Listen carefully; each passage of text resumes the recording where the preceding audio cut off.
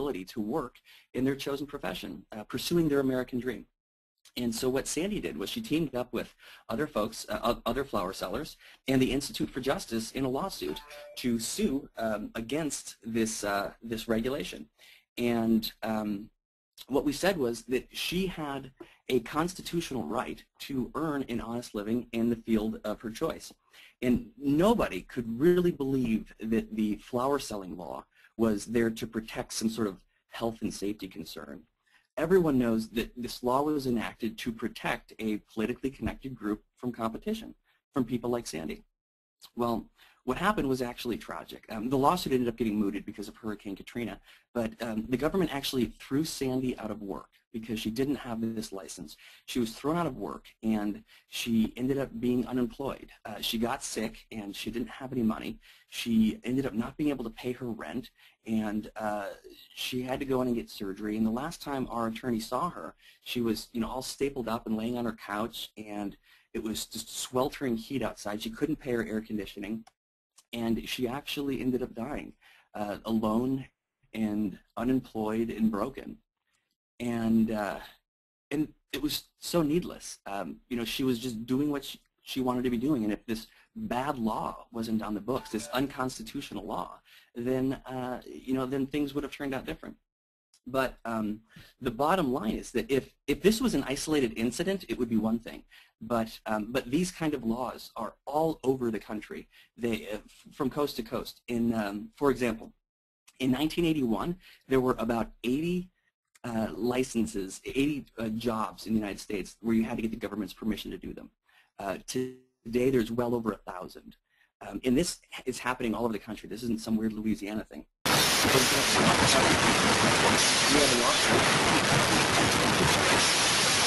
getting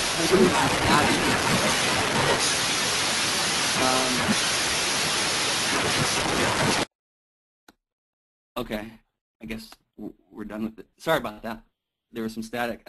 These kind of laws are all over the country. For example, we have a lawsuit right now in Philadelphia where it's illegal to talk about the Liberty Bell for money without permission from the government. Unlicensed tour guides are being subject to hundreds of dollars in fines and for talking about the place where the Declaration of Independence was written.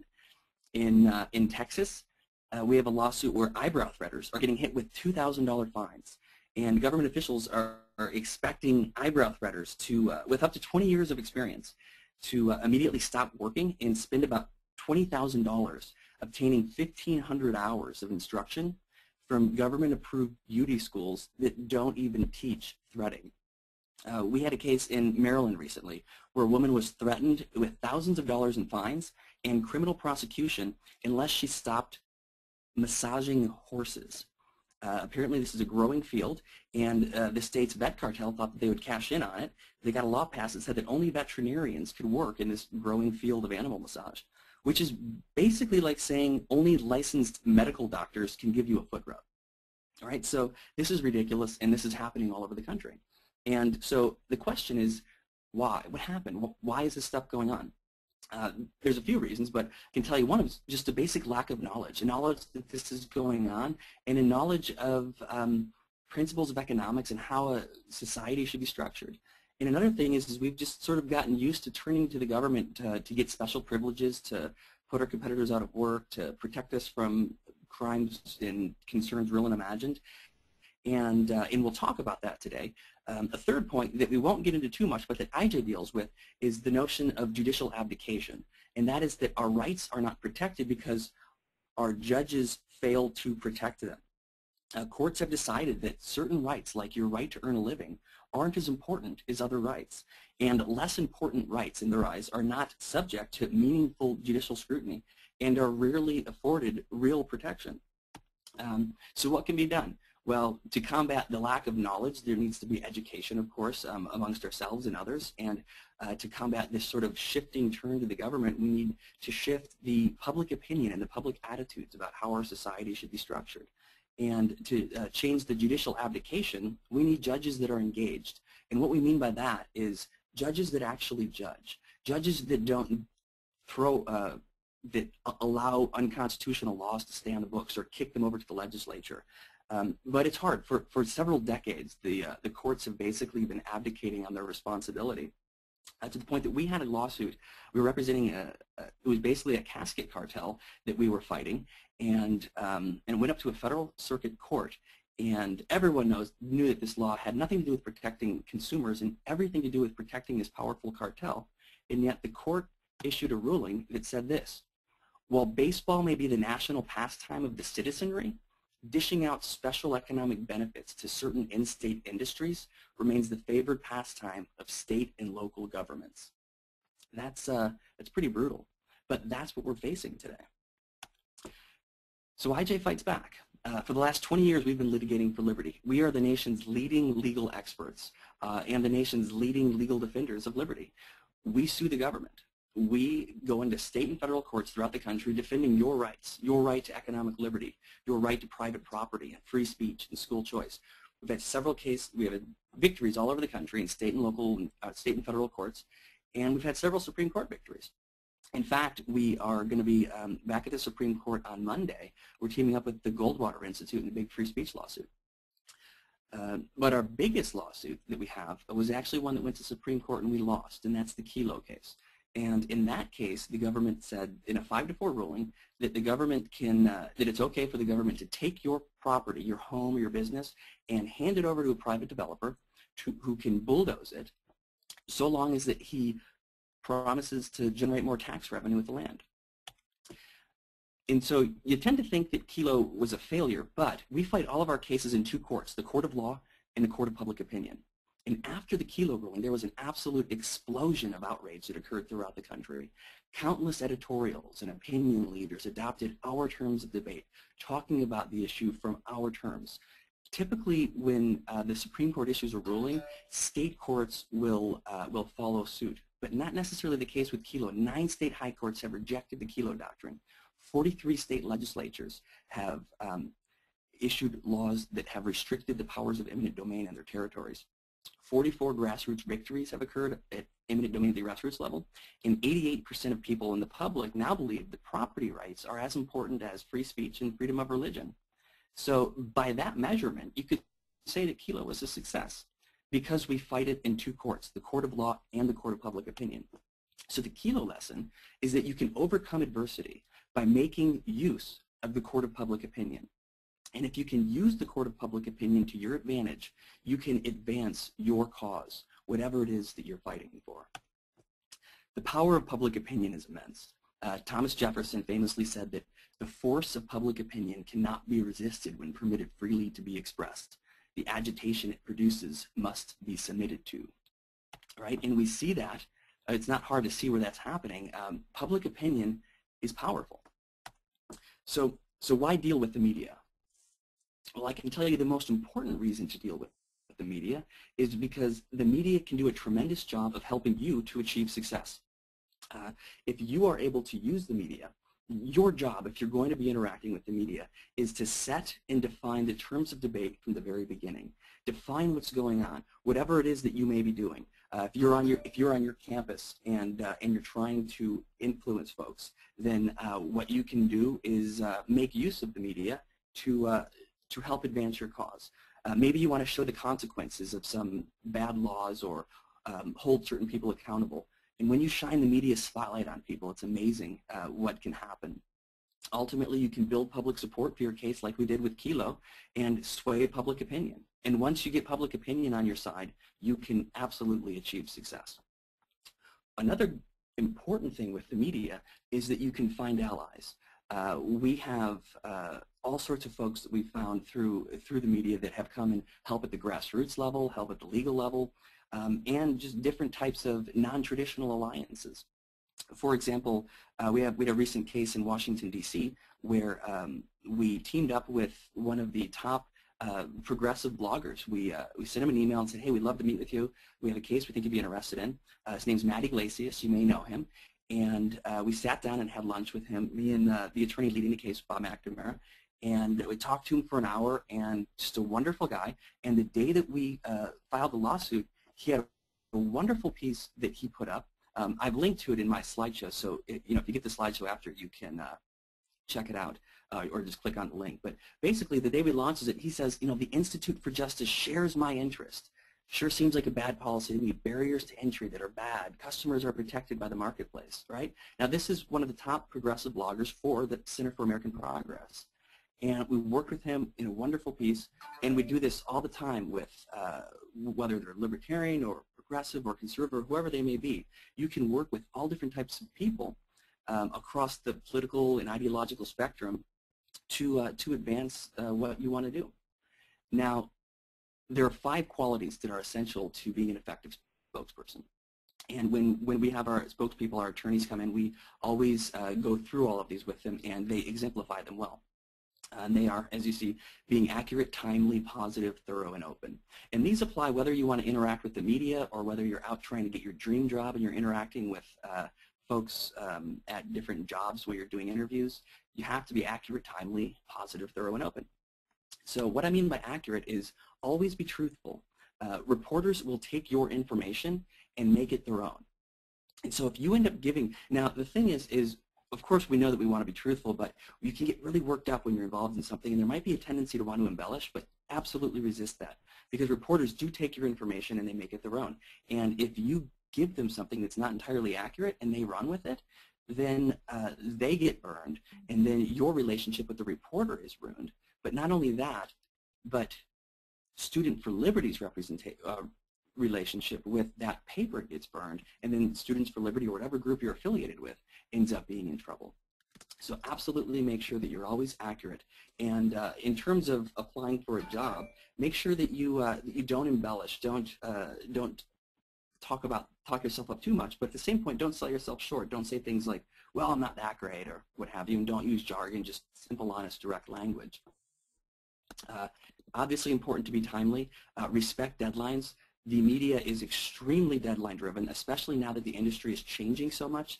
The traditional media outlets are just crushed with, they've been consolidating and they have super, super busy, so absolutely respect their deadlines. And the social media, the new media world, most of the folks have full-time jobs separate from it. So, even power bloggers like, say, Instapundit, he's doing stuff besides blogging. And so be very aware of their deadlines and be respectful of them. When you're going in to apply for a job, timeliness is important too. When you show up for an interview, it's good to be early, but not too early. Let's say you have a 2 o'clock interview scheduled. It's good to show up maybe 1:50 or 1:55, but don't show up at 1:35 because it's too early, and people are doing it a lot lately, and all it does is make a bad first impression. It's important to be positive. Focus on solutions. Everyone seems to like to complain about all the different problems in the world, regardless of what their political leanings may be. But people don't like to work with that, and it gets annoying after a while. So be pleasant, and you'll find that you'll be much more productive if you're pleasant and you focus on solutions. At IJ, we call ourselves the happy warriors, and that's what we are. Dale Carnegie famously said that any fool can criticize, condemn, and complain, and most fools do. So don't be like that. I'm going to skip this Bob Hoover. Another point. Hey Bob, sorry for the interruption. We just wanted to let you know that the slides aren't changing. I'm not sure if you could try to switch to the next one, or if it's a problem with the screen, if it's frozen or what's going on. Okay. Does this help if I do this? Yep. I can see it now. It says thorough. Okay. Thanks so much. Sure. So being thorough is obviously one of the things we were talking about, to provide reporters everything that they need. We provide one-stop shopping documents. The reporters are busy, and the more that you can give them, the greater the chances that they will run with your story, if they don't have to do a ton of research on their own. So part of being thorough is building a detailed list of different people that you meet. When you're starting out, you're trying to do stuff on campus, you may not know who the right person is to meet with. But as you learn who those people are, keep them down in an Excel spreadsheet or something and build that detailed list and make use of it over time. When you're out applying for a job, do your research beforehand. Know the company, know the people that work at the company, and know the position that you're applying for. And have thorough answers. Don't just say, yes, yes, or no. Be able to answer and practice, practice, practice, whether you're interacting with the media or people that you're trying to get a job with. Make sure that you practice well. let's see if I can find where we were. Okay. Another is, and lastly, is to be open. A palms up. We say we are who we are. You have nothing to hide. So when you're out interacting with the media or doing a job interview, just be who you are. It is important, though, when you're interacting with the media to stay on point and to be professional. You don't want to, let's say you're in a job interview, you don't want to talk about, say, politics or religion. You don't want to say anything about, say, going out and partying or anything like that. Stay on point, stay professional. We like to say, be like the NAACP. In 1934, they launched, they were open about saying that they were going to end segregation in public schools. And they launched a campaign, the Court of Law and the Court of Public Opinion. And despite all of the precedent against them and all of the adversity in the public, 20 years later, they actually succeeded in doing that. And they got one of the most influential Supreme Court rulings by being open and fighting in two courts, Court of Law and Court of Public Opinion. Now, communicating, by what we always say is communicating is storytelling. You want to have stories that you share with the media. We say you have to earn your PhD in media relations. And by that, we mean personalize, humanize, and dramatize everything. So by personalize, what we mean is reach the right person the right way. Instead of just blasting out stuff to a whole bunch of people, what you want to do is find the right person, the person that's interested in the story. If you're doing a sports story, don't pitch everyone at the paper. Find the sports guy that would be interested in it. Because people aren't interested in what you want. They're interested in what they want. So find out what they want and then find a way to give it to them. I'll give you an example of this. Here's an email that I sent last week to the booking agent for the Hannity Show, which is a very popular national TV network show. And if you notice in the subject line here, the most important line in an email is the subject line.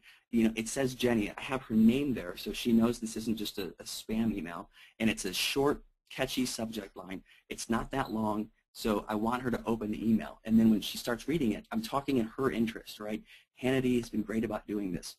And I say your viewers in particular will be interested in this story. It's about her interests and what she wants. And she ended up writing me back saying, great, we're going to do them. And so, and they are. They're going to do 2 network features on the 2 pitches that I gave them, and they should run within the week. So make sure that you personalize your pitches. By humanize, we mean tell real stories about real people. It's not about some arcane licensing law in Louisiana. It's about Sandy Meadows. By dramatize, we mean identify and share outrageous facts that have big impacts. And don't be afraid to use numbers. For example, like the numbers I gave you earlier. In 1981, there were about 80 occupations that you needed government's permission to do. Now there's well over 1,000. Right? Don't be afraid to use numbers, and graphs work well too. Media expectations. What the media expect are brief statements taken from the heart. A couple of points that you want understood. Now, you might talk to a reporter for, say, 20 minutes or 30 minutes or more, but realize that you're only going to get 1 or maybe 2 quotes in the paper, and the TV, or whatever the outlet is. So figure out in advance what you want those quotes to be. What do you want to get across? What are the 2 points that you really want to make sure everyone knows about? And then use and review your talking points often. You review them when you're at the bar, conversing with people, or when you're walking to class or whatever it may be. Really hone that message. It could be more than 2. You might have a handful, but really figure out what they are and make use of them. We call them SACOs, which stands for Strategic Overriding Communications Objectives. Rhymes with Shaco, and hopefully has that sort of effect. You want to have your SACOs ingrained in your brain and use them often. A few examples, we documented over 10,000 examples of eminent domain abuse in just a 5-year period. Notice the numbers, the dramatic numbers there. That SACO got picked up probably over 10,000 times in different outlets since that report came out. I love this bottom one here. There's no reason to require a license to sell what is just a wooden box. That got picked up all over. We recently filed a casket lawsuit challenging a law similar to the flower one, where there's just a bad law in the books that's protecting these casket makers. And our point of setting the terms of debate was to say, watch this video, this TV piece came out the day we launched the case. And if you watch Shaco in there, we have our attorney saying it's just a box. We have our clients saying it's just a box. And we even have the report reporters saying it's just a box. As Leah would say, we dominated. A great place to go to visit a bunch of SACOs would be right here on our IJ YouTube page. We have a whole bunch of different channels here that you can click on and see the way that our attorneys talk in our talking points and make good use of our SACOs. So I encourage you to check those out. Of course, we're not the only ones that use SACOs. The Students for Liberty did a great job. They were SACO machines on national TV a few weeks ago. This was Pericles and Michelle from SFL that absolutely kicked butt on national TV. I encourage you to watch this. They exemplified the effective spokesperson to a T.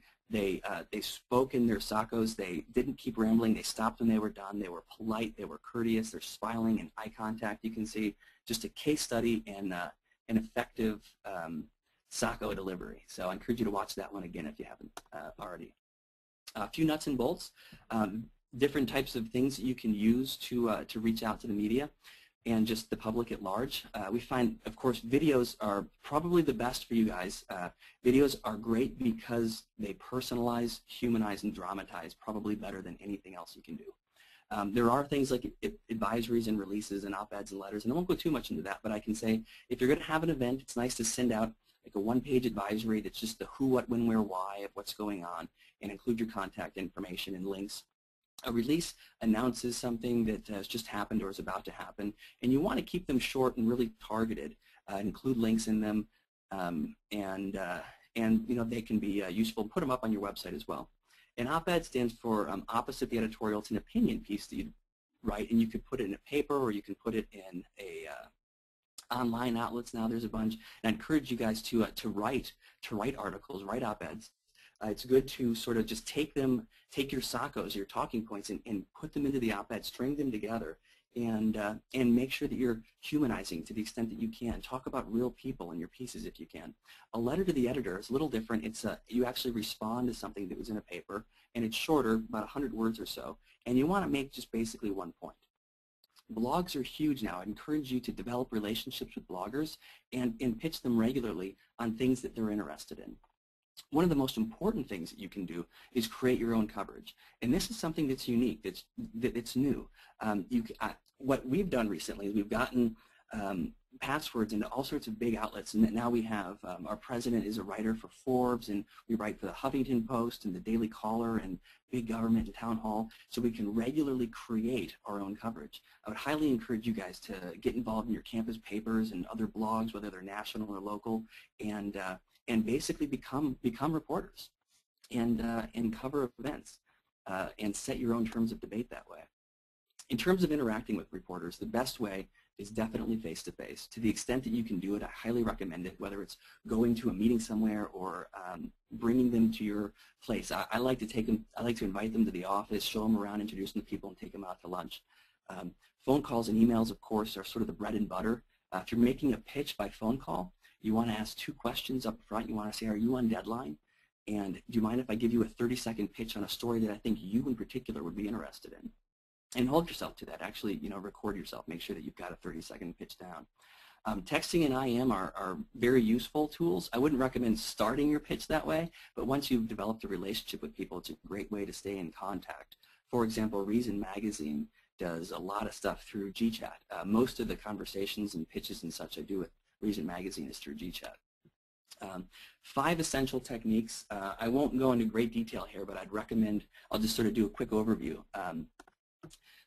You guys have probably all read the law, and if there's one book that we could say that everyone's read in the Student for Liberty movement, it's probably the law.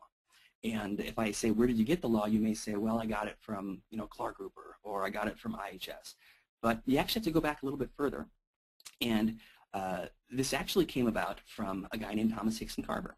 Back in the 1940s, Frederick Bastiat was basically lost to history, and there was a guy giving a speech out west who had become sort of recently converted to the libertarian philosophy. He was very passionate about it, and this old economics professor, Thomas Hickson Carver, listened to him talk.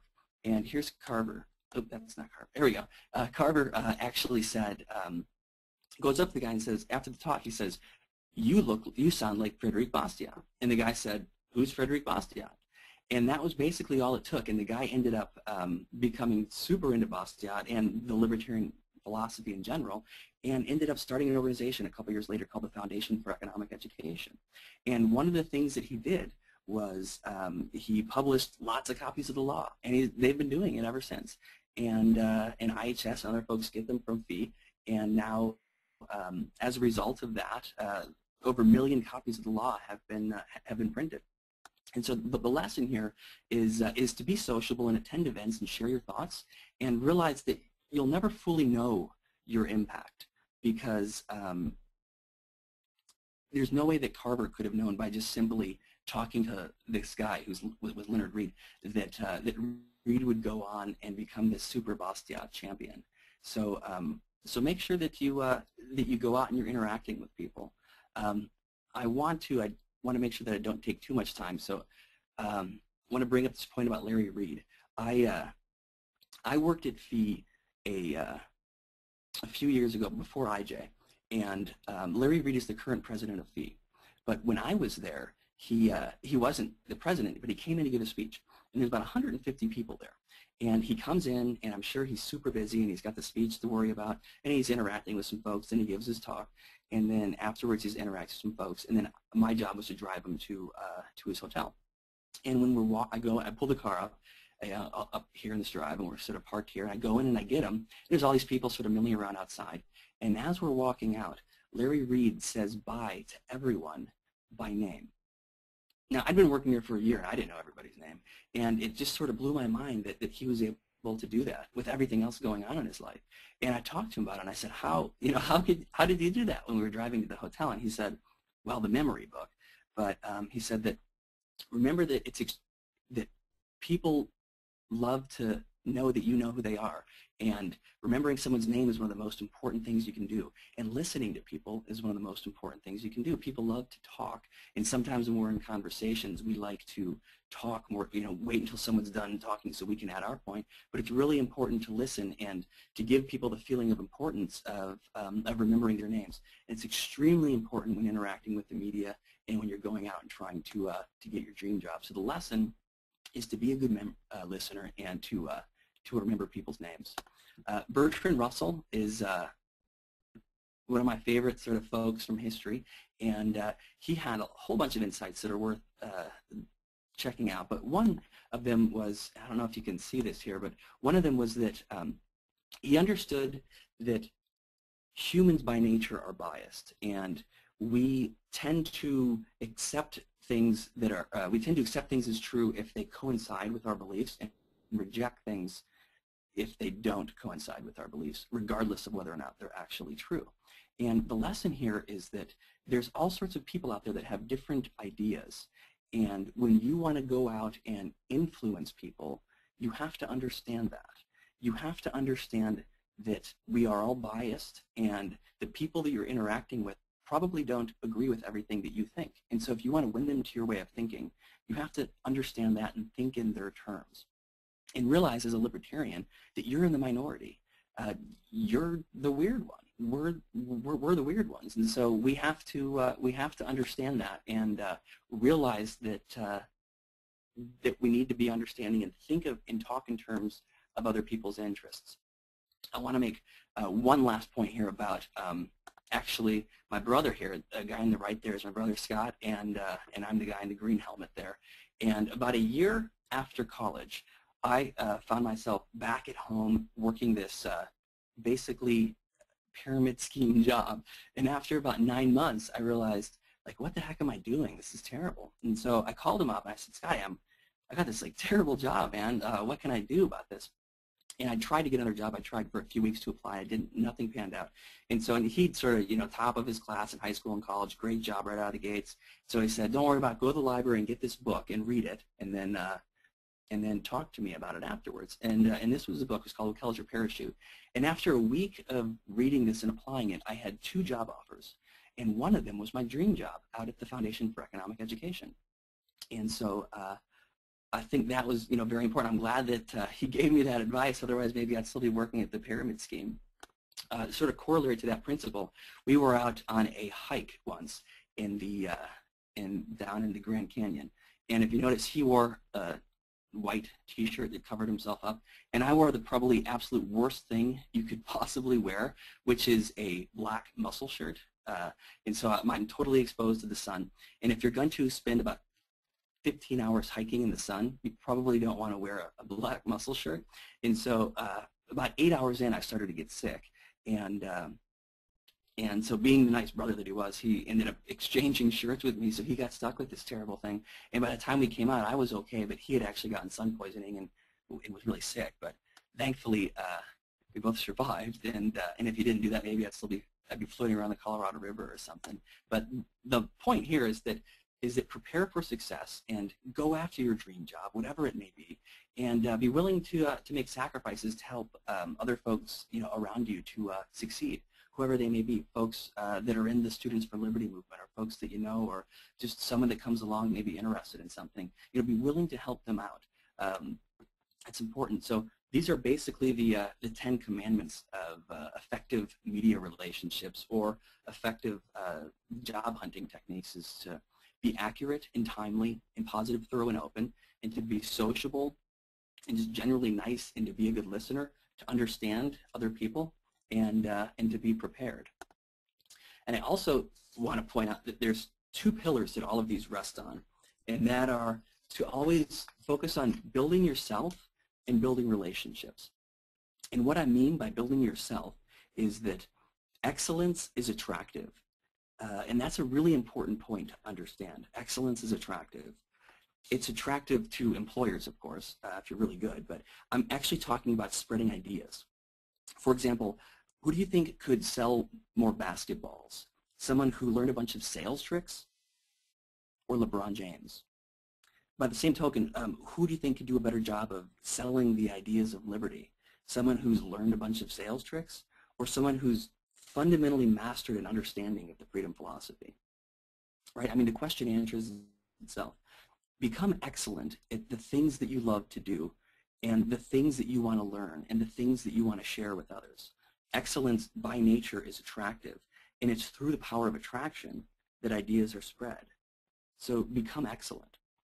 In terms of building relationships, this is vital, of course, to success in media relations, building relationships with reporters and bloggers and people on campus and people in different groups and throughout the community and beyond. And as for landing your dream job, of course, the more people that you know, the better. But at this fundamental level, relationships are just super important for progress and for success. In terms of economics, I mean, Adam Smith explained this in the 1700s, that freedom of exchange produces wealth, right? And barriers to peaceful, voluntary interaction, like tariffs and red tape and flower licensing laws, they destroy wealth and a bit of our humanity too. And we understand, particularly as libertarians, the harm that economic barriers to human interaction cause. But social barriers are harmful too. So remove the barriers and freely interact with all different types of people, regardless of whether they share all of your beliefs or not. And everybody wins. So definitely focus on building relationships and building yourself. The flip side to this, for in terms of applying for your dream job, is the missing piece in chemistry. By missing piece, what I mean is that how do you fill the hole that exists within the organization? If the organization has a job opening, it's because there's some sort of a hole that exists. And what can you bring that's new and positive to the table? The last attorney that we hired here at IJ, he'll be starting soon. He hasn't started yet. But in addition to being a great attorney, he's also a successful entrepreneur. And we don't have, right now, an attorney that's also a successful entrepreneur. So he fills that hole. He's that missing piece, right? In terms of chemistry, what I mean is how well do you mesh with the office? How will you get along with the coworkers and the clients? How will you build relationships with the people around you at the organization? Every organization that's hiring people wants to find that missing piece and make sure that it has the right chemistry. So keep that in mind when you're out applying for jobs, or when you're out trying to sell ideas. In terms of a libertarian future, do we think that a libertarian future is possible? I am hopeful. In fact, this is an article from the most recent Economist that says the ever-growing state taming Leviathan, how to slim the state and become how slimming the state will become the great political issue of our times. And it's got a quote from Herb Stein here, a famous economist. It says, if something cannot go on forever, it will stop. And of course, he's talking about the growth of government. And so I think that in a sense, this libertarian future could be coming perhaps even sooner than we imagine. And we are making progress. You see this victory for the Louisiana florists. We're making progress in many areas, free speech and property rights and school choice, and we're making progress all across the country. And so I think that the future indeed does look bright, particularly with the extreme popularity of your group, the Students for Liberty. I'm excited to see what you guys will be doing as things go along. In terms of what to add to your personal library for interacting with people in effective media relations, I would highly recommend these 4 books. I've actually linked to them all here. Well, in the slideshow, they're linked to Amazon. You probably have Strunk and White from college. But Zinsser's On Writing Well is absolutely essential for folks that are doing writing. And then the 2 Carnegie books are just great if you're going to be doing PR or any sort of interacting with people. And I recommend that you read them the way that Carnegie suggests, which is a little different than you read a normal book. In terms of your public library, I recommend picking up the What Color's Your Parachute book, and I think it will help you to land your dream job. For internet suggestions, these are 3 just outstanding articles that tie into what we're talking about. Henry George is a fascinating guy. He actually wrote Social Problems about 130 years ago, and the conclusion to the book is only 4 pages long, but it's a wonderful conclusion, and you can read it online. It won't take long, and I think you'll get a kick out of it. Albert J. Nock was an eccentric libertarian, and he wrote a famous article called Isaiah's Job. You may have heard of it, but regardless, I recommend reading it.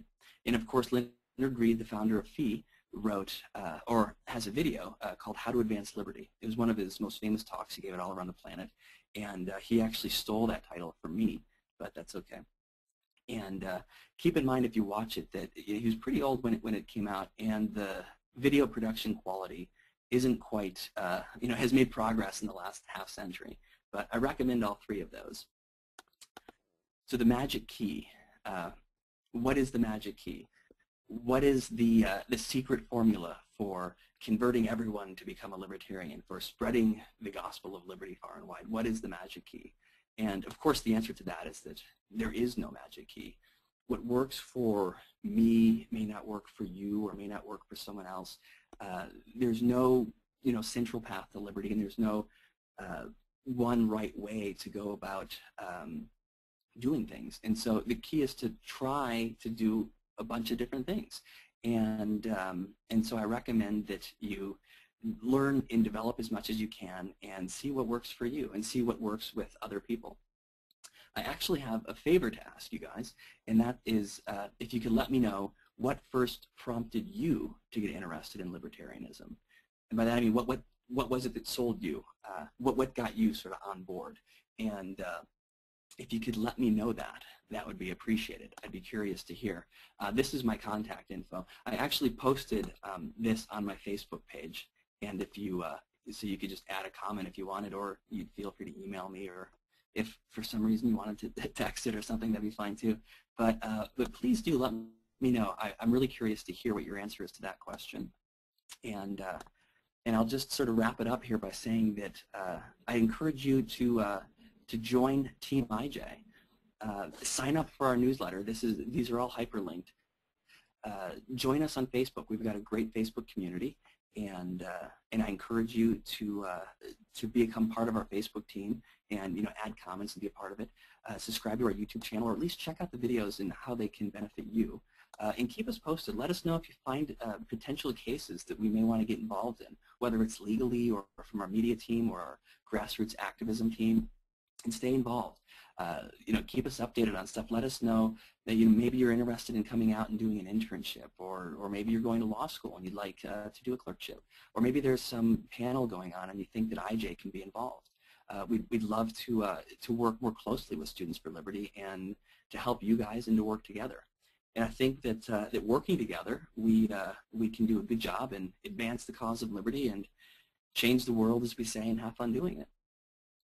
So with that, I'll say that that I'm done with my formal part of my presentation, and I'd be happy to field any questions or do my best to at least make up an answer that sounds good.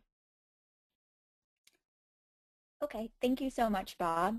We've opened it up to Q&A, so if you have a question, just type it up in the question box over there. Our first question is from Suzanne. She says, you mentioned that through influencing public opinion, we can have success. How do you define success?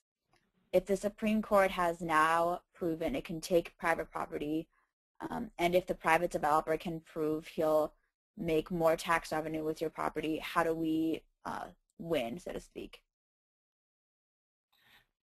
So I'm sorry. So the question is, if things are really bad right now, then how can we win?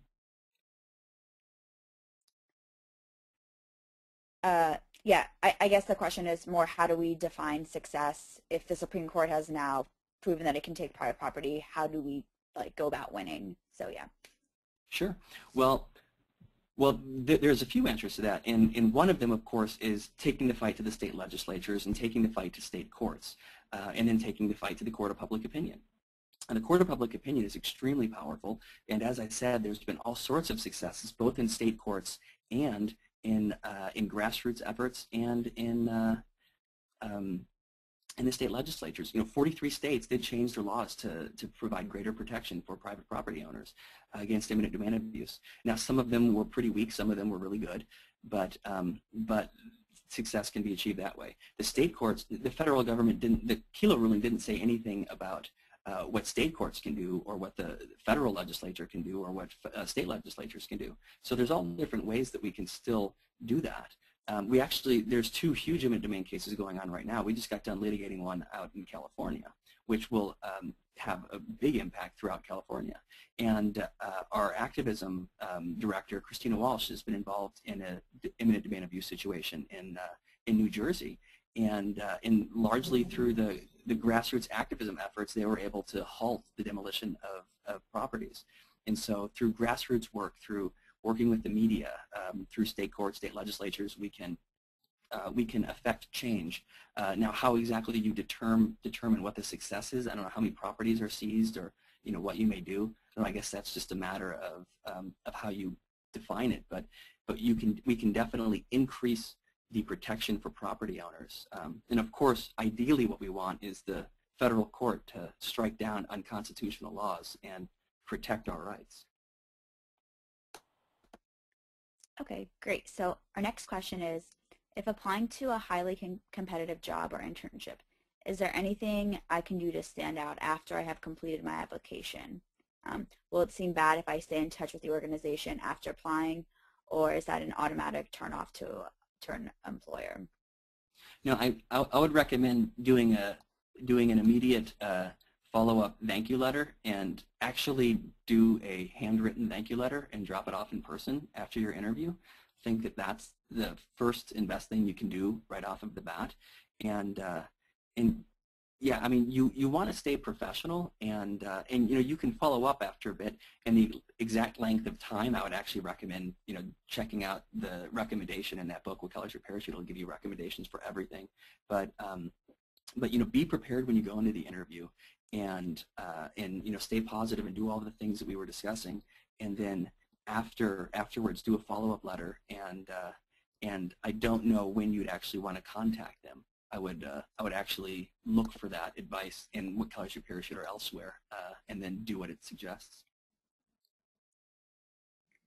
Great. Our next question, what can we do to counteract the sort of human face study case narrative being used against us? For example, when someone says, if we take away subsidy X, this baby will die. Okay. No, I mean, that's a good point, and I think that that gets to just being able to. What we want to do is be able to set the terms of debate from the beginning, and so we don't want to be on our back feet, and that's something that IJ tries really hard to do, is to not be responding to stuff. So if you find yourself responding to stuff, then the best thing you could do is present is present the best case you can. Both, getting the research on your side and getting the facts on your side, and personalizing, humanizing, and dramatizing yourself. Using the dramatic facts, use the numbers. If the other side is wrong, then show that they're wrong with dramatic numbers, and use your own human face stories. And depending on what the particular situation is, you can get involved in different ways. But I'd recommend when you have people in the media world that you can rely on to help get your sort of numbers and human stories out. And when you can counteract in the court of public opinion, when you can point to research and you can eloquently describe your position, then that will help to increase the chance that you're successful. Like I was talking about with the building yourself, when you can really accurately and beautifully describe your situation, then you can help to sway other people.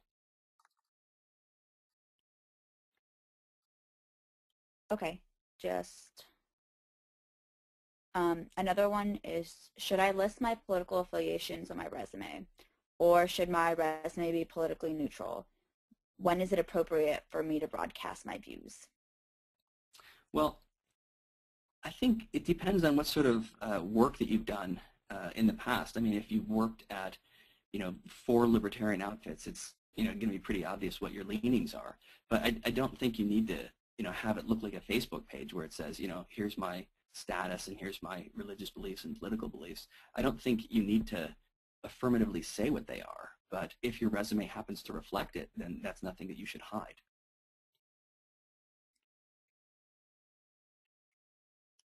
Okay, let's see if there's another one. So someone says, my loved one is very opinionated and likes to get out his message, but he tends to go on for too long and then he gets angry when people get turned off. What do you recommend as a nice way to tell a loved one about SOCOs? Okay, SOCOs. Let's see. Sorry. So what I recommend is taking a soft approach. You have to understand that not everyone is going to agree with you, and that's just the way that the world works. And I think that it's much better to find points of agreement and sort of enjoy them than to sit and fight about stuff that we disagree with, and to just openly share ideas and to try to see things from their point of view.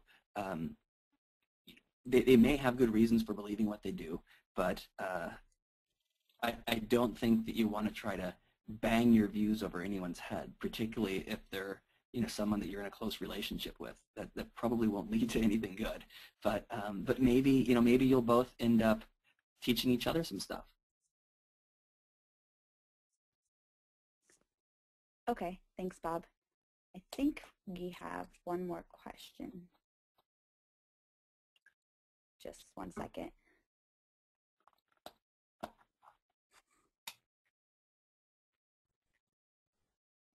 Okay. How much do you think aesthetic appeal of something like a PowerPoint matters when we present to people?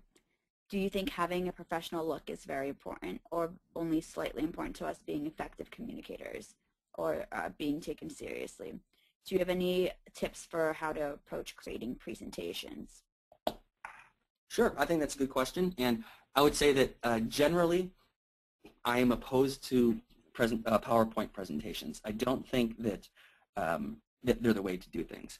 Now, if you're doing a webinar, of course, then the webinar benefits, because we're not face-to-face. I think face-to-face is always the best.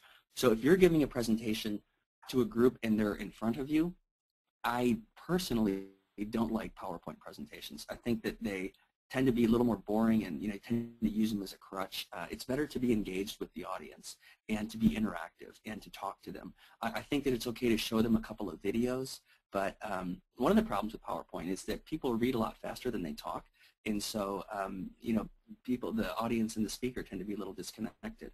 So I like to not use a PowerPoint presentation, unless it's something like a webinar. And the webinars are great because we can't all get together all the time. But if you have the opportunity to be face-to-face, then I definitely recommend just being engaged with the audience and just delivering it just sort of from the heart. In terms of how important the aesthetics are to something, I think that it depends. If you're face-to-face, I think that the best thing you could do is be able to just communicate face-to-face, just speaking and interacting with each other. If you're sending something out like a video, if you're making a video that you're pitching to bloggers, then I think that the aesthetics are extremely important. And having a video that looks professional goes a much longer way. And having a video that really grabs you, the whole humanizing and dramatizing, really really has a big impact. So so if you get a chance to do a face-to-face talk, I think that's the best. But still, graphs and visuals are good. But just having all of your words up, reading off the slides and having bullet points are not as effective as just lecturing and interacting with the audience. And we have one last question. What led you to libertarianism? That's a good question. It was actually an interesting story. In college, I started getting interested in politics, and I had no idea what I was. I really didn't know anything about it. And I came across this now defunct party called the Natural Law Party. And I didn't realize it, but they were basically a front for transcendental meditation. But anyways, I got kind of interested in them, and I went to an event. I was in Toledo, Ohio, and there were a bunch of third-party political candidates running for mayor, and they had a press conference, and there were no press there because they were all third-party candidates. And they were all talking, the natural law guy and the green guy and the reform guy, and then the libertarian guy went up. And I'd never heard of a libertarian before. And when the guy started talking, I just thought, oh my God, he just totally resonated with me. And so I looked over at the guy I went with, and I said, what's a libertarian? And he said, oh, basically they're an anarchist.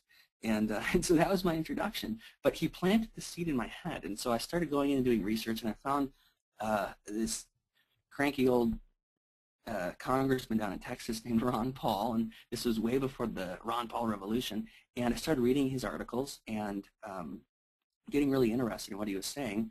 And then I actually went out and listened to him talk in Indiana. And before he went on stage, I asked him how he learned so much about economics, being a doctor, and he looked at me and said, the foundation for economic education.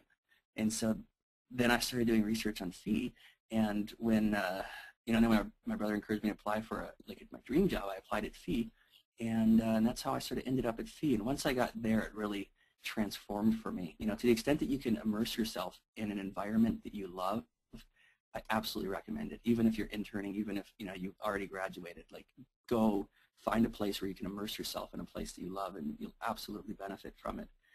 Incidentally, the first speaker I picked up at fee, my first month there, was Ron Paul.